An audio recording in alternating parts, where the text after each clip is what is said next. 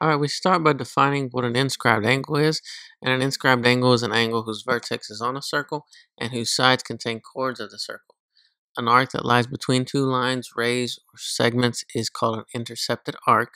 So in the diagram, angle RQP would be an inscribed angle. The intercepted arc would be arc RP. And I remember angle ROP, that would be a central angle because the vertex O is at the center of the circle. Now, a polygon is called an inscribed polygon when all its vertices lie on a circle.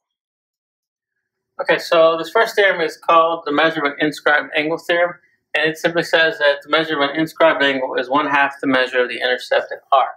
So if I have a circle, and we'll call this circle C, okay, and I have an inscribed angle here, so that means, again, that the vertex is on the edge of the circle. So we call this A, D, and B. Okay. The measure of the inscribed angle. So on this picture, my inscribed angle is angle ADB. So it's going to be 1/2 the measure of the intercepted arc. So the endpoints of this angle, if you want to think of it that way, this is the arc that's in between them. Okay, so that's what we call the intercepted arc. And so the measure of angle ADB is 1/2 the arc AB.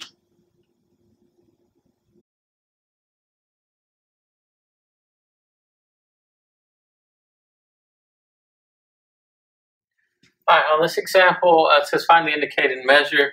The first problem says it wants us to find the measure of angle T. Okay. Angle T is going to be right here.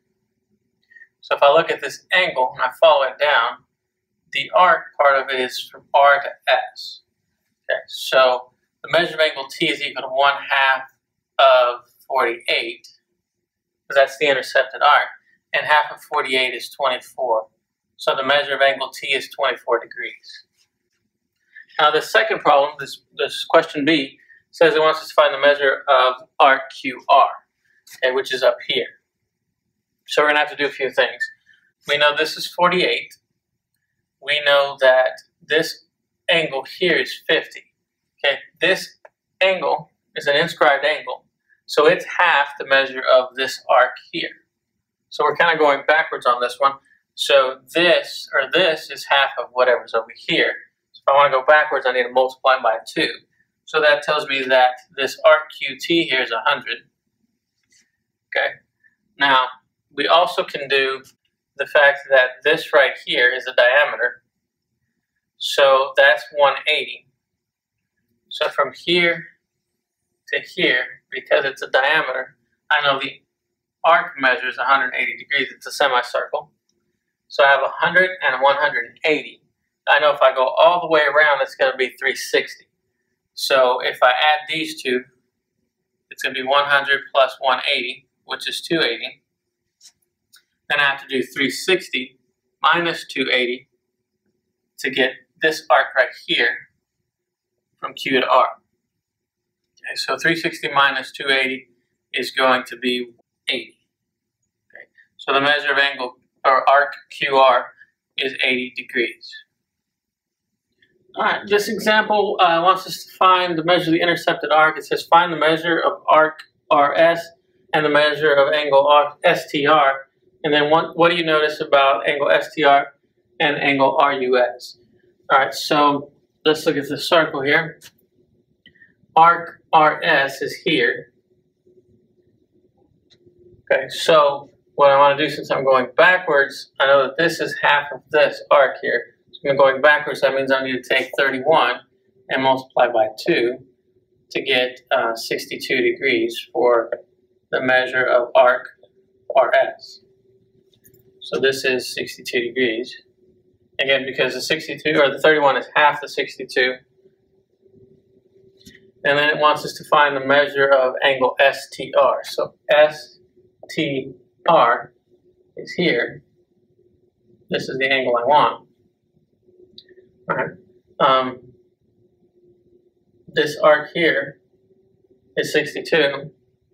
That means the measure of angle STR is equal to half the measure of the intercepted arc, which in this case, if I go this way, S and R are kind of my endpoints, so the arc RS.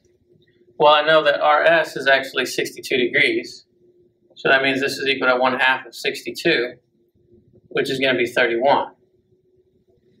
Okay, so I have 62 here, 31 here. And it says, what do you notice about angle STR and angle RUS? Well, we got that this one was 31 degrees, so they're equal. The measure, I would say angle STR is congruent to angle RUS. Okay. All right, next we got what's called the inscribed angles of a circle theorem.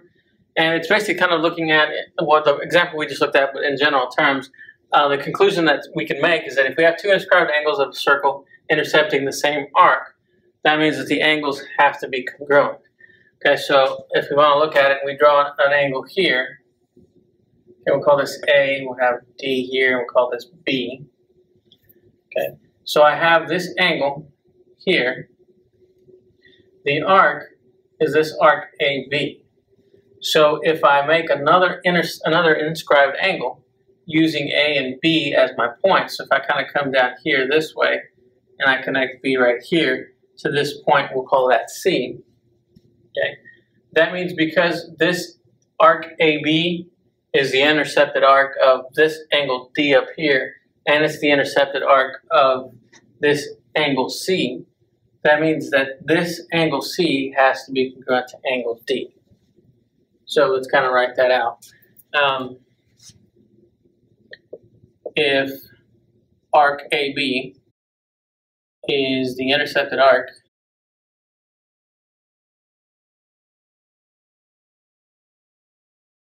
of angle ADB and angle ACB, then the measure of angle ADB is equal to the measure of angle ACB.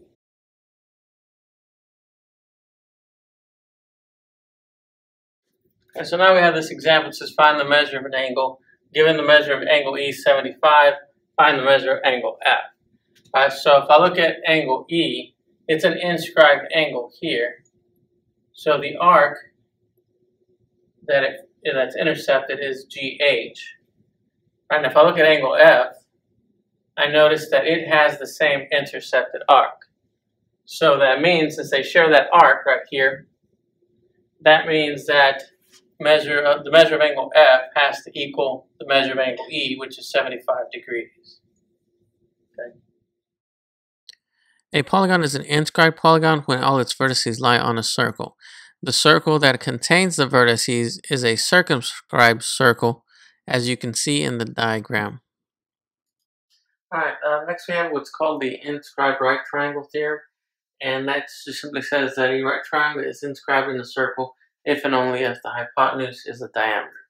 So if I have a circle, right, and then I have a triangle that comes through here, alright, two things are going to happen. Either you're told that the triangle is right triangle, which means that you'll have this 90-degree angle here, and let's put some letters here. Okay. So if you're told it's the right triangle, then that means the hypotenuse has to be a diameter. Because of the if and only if, that means you can go backwards. So if I tell you that AC is a diameter, then you know that this triangle has to be a right triangle. Okay, now we have what's called the inscribed quadrilateral theorem, and it says a quadrilateral can be inscribed in a circle if and only if its angles are supplementary. Okay, so if I have 4 points that are on the circle, let's call this D, E, F, and G. All right, and I connect those. In order for this to be inscribed in the circle, that means the measure of angle D plus the measure of angle F has to equal 180 degrees. Okay, and it also means the measure of angle E plus the measure of angle G is equal to 180 degrees as well. Okay. The other thing that I can do, or not the other thing, but since it's an if and only if statement, like the other statements, this means I can go backwards.